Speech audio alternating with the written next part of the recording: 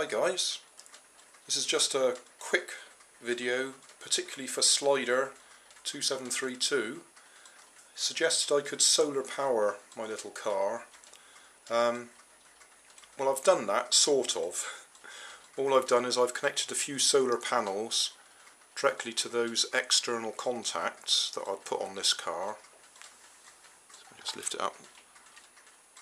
So that's just wired round there, so hopefully it's charged up in the sun this morning. It's been raining as well, so I don't think we've had much sun. But there we go.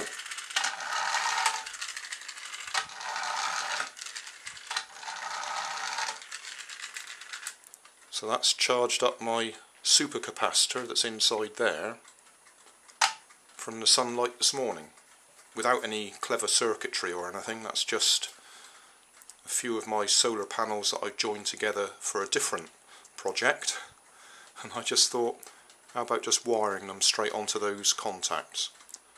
So that's all it's done. It's just charged up the supercap.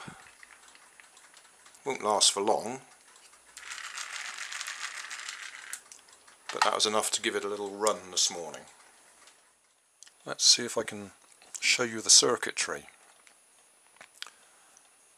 This is a supercapacitor, 2.7 volts, 5 farads. So if we start from the positive side of the supercapacitor, that goes to the positive side of the motor.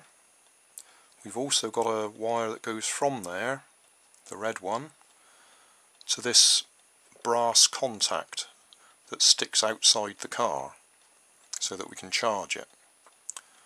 From the negative side of the supercapacitor, that goes around this blue wire that goes to this other brass contact so we can charge it from outside the car.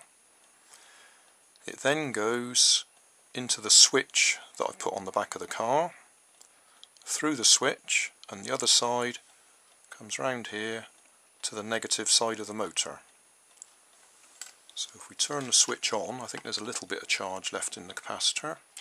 Yep, just enough to make it go. Nearly run out. So I shall just tuck these wires out the way with a bit of hot glue into the top so they don't foul the gearing at any point, and then we can try it out.